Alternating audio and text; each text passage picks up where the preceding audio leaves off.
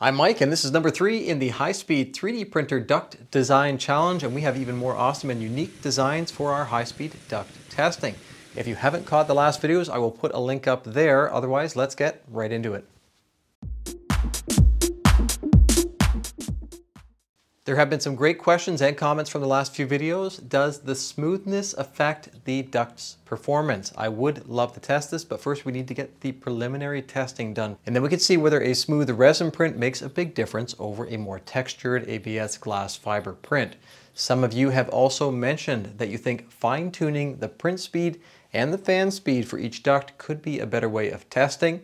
While I think that is an option, it would also dramatically slow down the process, create far more waste, and likely cause me to pull out what little and precious hair I have left.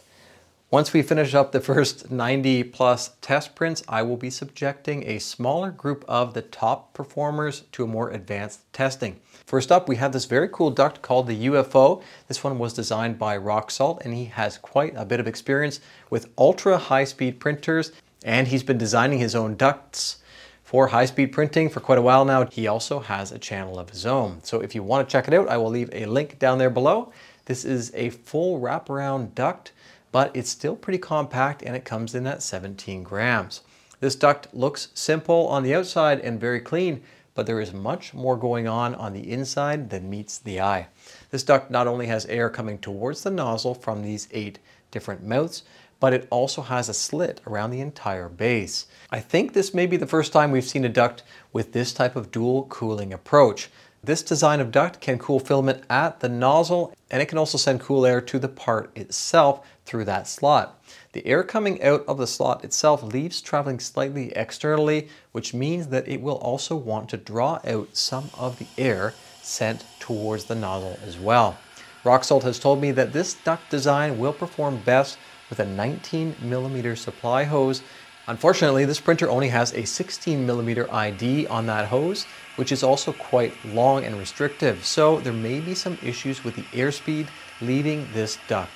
Now, if we calculate the total area of the inlet of the duct, which is 113mm squared, versus the total leaving, 114 for the 8 mouths and 76 for that ring of cooling, so this duct is a little bit too open. If we had that 19mm feed hose and we had a more powerful fan to go along with it, it would likely be sending out streams of higher speed air.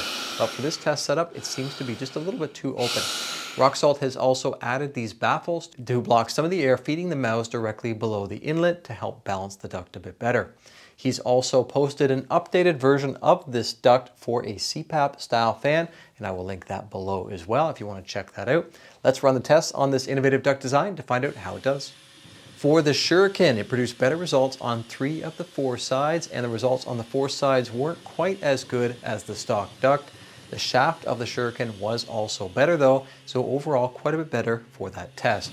The Benchy test also produced an overall better result. The hull is better, the bridges are better. The only part that was about the same was the chimney. So again, overall performance was better there too. The next test was the cliffhanger test, and here it produced similar results to the stock duct. Some were slightly better, some were slightly worse. Overall, a pretty good result on the cliffhanger. The last test was the bridge, and here it produced slightly better results than the stock duct. This duct seems to be able to bridge very well, so quite a good performing duct, and considering that it is intended for a more powerful fan and a larger supply hose diameter, this one has some serious potential. Next up, we have this little guy by Dr. Lester the Smith named Summer Breeze. And this is a wraparound as well, but it's a super low profile option, which is easy to print, requires only a couple of supports, and doesn't use much filament either. Dr. Lester submitted this immediately after I released the challenge, so he has been very patient. With this type of design, the air leaves the duct at high speeds and directs the air just below the nozzle. It should be fairly precise and should also provide fairly good cooling. This duct is a little bit restrictive. It has 18 small mouths.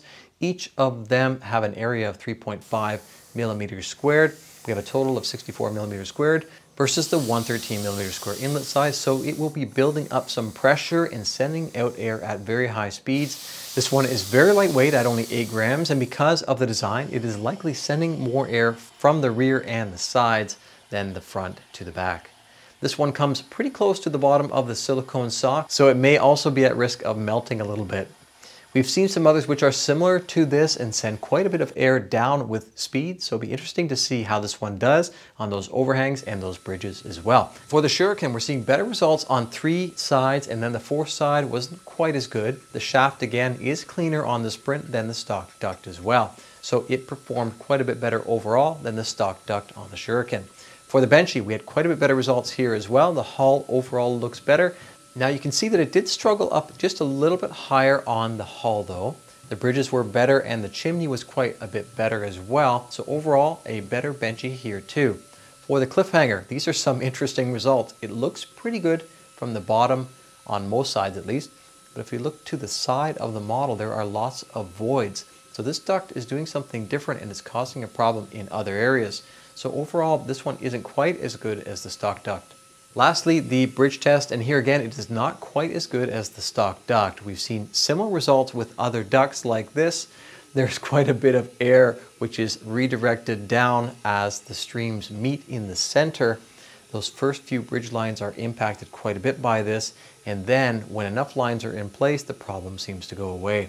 So overall, not too bad, and considering how much restriction there is, I'm actually a little bit impressed that this one did so well.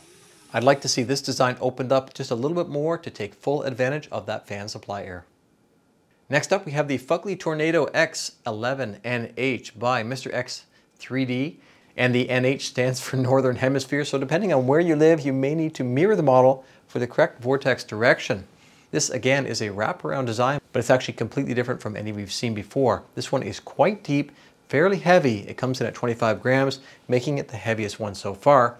It has these integral passages to send air out to create a cyclonic action. Mr. X3D has separated this into 2 levels. The upper level takes the supply air and sends it to each of the sides in order to feed chambers in the lower level on the front and the back. Now, if we look inside, the further the inlet is away from the supply, the larger it becomes, and that too should help the balance of the air which is leaving each of the mouths.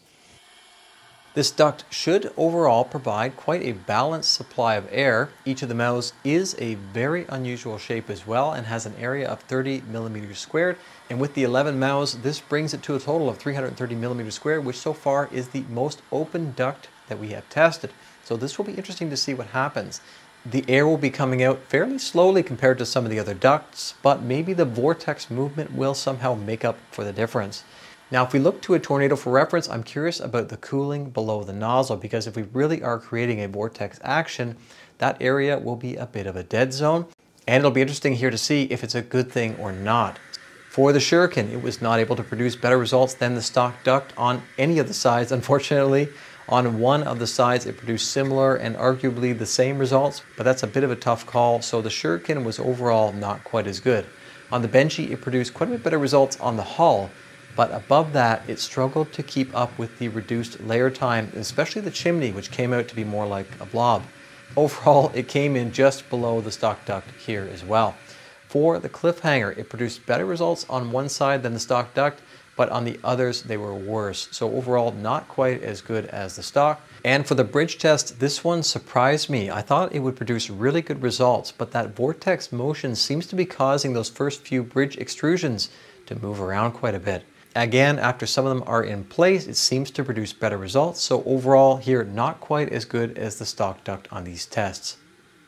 I think this one has some potential if the mouths were made smaller to produce higher speed air leaving the duct, but I'm not convinced that the vortex concept is the best approach yet. It may have the potential of creating that kind of eye of the storm dead zone below the nozzle, preventing it from reaching its full potential. This is a really cool design with some clever ways of balancing the air, but it is also very open. So it'd be great to see one that sends out air a little bit faster to be able to compare. Next up, we have this one by Cosmic Cupcake called the UFO Duct as well. And this one made an appearance in one of the first videos where we found a way to bridge a circular shape, which seems like it should be pretty straightforward, but it actually wasn't, and we needed to make some very minor changes to the model to get a good result. Since we learned after that the original intent was to print it right side up, and the designer thinks that it could have made a difference, so I did do that. The problem with doing it is that there is so little to contact the build plate. So I'm going to peel these off and see what it looks like, and it may still end up being usable. Some of these did not form correctly, And there is another, maybe even a bigger problem inside here. The bridging that came across isn't really that good, and that may again be because of the circular shape. I don't think this one's going to perform any better, probably a little bit worse than the other version, but I'll go ahead and test this one anyway. Now this is a full surround duct that's taken to the other extreme. It looks really bulky, but actually it's really light and there's a lot of hollow space on the inside. This one comes in at 19 grams. Because this design uses these very small mouths, we should have streams of high-speed air leaving the duct, and each one is set at a slight angle to the nozzle as well, which should also create that cyclonic action. I'm curious about two things with this design. One is that we have such a large inside volume, so will that duct be responsive or will it take more time to pressurize that chamber? The other question is, with these being so far from the nozzle, will the air be moving fast enough by the time it reaches the nozzle for adequate cooling? This duct is interesting because it uses the full surround, but because of these external diverters dropping down, it also allows some space below for the warmed air to leave. This duct has 16 openings, each at 6 millimeters wide, which brings it to a total of 96 millimeters squared, not far off of the inlet size. So we should have air leaving those mouths at fairly high speed.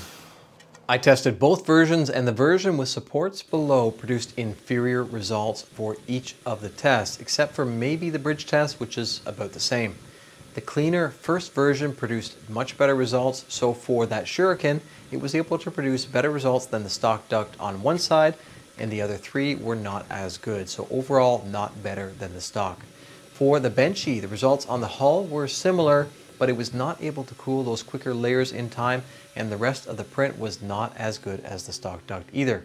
For the cliffhanger, 2 of the overhangs out of the 16 were very close, but the others were not quite as good, so again, not as good on this test either. And for the bridge test, again, not as good. This duct has a lot of great features. My concern is that the air being released from it is too far from the nozzle, and that the responsiveness of this duct will also suffer because of the interior volume that it has. If this duct were made smaller in diameter, I think it has a really good chance of being a great duct. But as it is, it's not able to keep up. I would also like to see if the diverters can be made more flat on the bottoms to help them adhere better to the build plate for printing this if it's going to be printed in this orientation. Next up, we have the Nozzle Hugger, designed by no expert, and this one is different again. It has these 3 legs which look like they're intended to cool the part itself rather than to cool the filament just after it is being extruded from the nozzle. It has a dense support structure integrated into the model itself, which produces a very clean result with no need for me to add supports. There was a problem with this design though, and that was that when I created the template to mount these to the printer, I imagined that these 3 would be the only points touching the effector plate, but no expert went a bit different direction than I expected and filled between them, which meant that the screw heads coming down were a little bit in the way. So to make this duct work, I had to use a Dremel tool and remove a little bit to provide enough clearance for those screw heads. After modification, it came in at 8 grams. A very lightweight design and still plenty strong. Each leg has a 6 millimeter internal diameter, which brings them to 28 millimeters squared each. We have 3 of them, which gives it an overall of 84 millimeters squared compared to the inlet of 113. So it is a little bit restrictive. It does not have a diverter to direct less air to the back than the sides, so we'll have to see if quite a bit more air is leaving from the rear. This duct sends quite a bit of air downward, so there's going to be a lot of pressure down. However, because of the position of each mouth, that air will be spread over a little bit larger distance. So we'll have to see how this unique approach to cooling actually works. For the shuriken, it produced pretty uniform results on each side. 2 of the sides looked slightly better than the stock duct. 1 of the sides was similar, and the other one was not quite as good. The shaft was, however, a little bit cleaner, so overall I would put this slightly ahead of the stock duct here. For the benchy, this one actually did pretty well. The hull is pretty clean, and it seems to be able to cool those really fast layers pretty well too. So it did quite a bit better than the stock duct on this test. For the cliffhanger test, this is a tough one to call because on the 15 and 10 degree angles, this duct performed better on most than the stock. But on the 5 degree, it did worse than nearly every overhang. So if each overhang is a point, technically it performed better than the stock.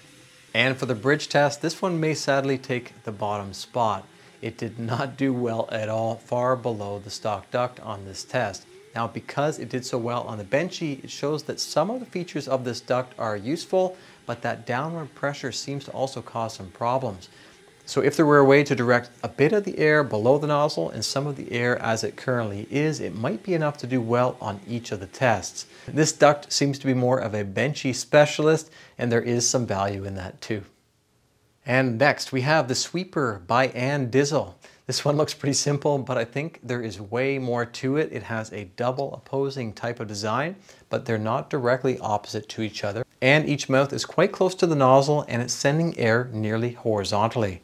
Most of the double opposing designs I've seen send air out at a substantial downward angle. The duct is pretty lightweight at only 7 grams, and this duct design uses a uniform large pipe for each leg, and then a change begins to occur when it approaches the mouth, where the shape both flares out and then also begins to change in height as well. And then it narrows at the very tip of the mouth to increase the airspeed. This has an integral diverter to balance out the sides, but it's not very substantial. Each of the mouths comes in at 47.5 millimeters squared compared to the 113, so we're seeing just a little bit of restriction there, and that's just where the air exits the duct. This duct should be sending quite a bit of air forward to the front of the printer and very little air backward. It should have a very high capability of cooling, but because so much air is leaving in one direction, it could also suffer on the overhang and bridge testing, so let's find out. For the Shuriken, the duct produced quite a bit better results on 3 sides as well as the shaft. It is also cleaner. On the 4th side, the top looks quite a bit better than the stock duct, but it also took longer to get to that point. So we can call that one even on the 4th side.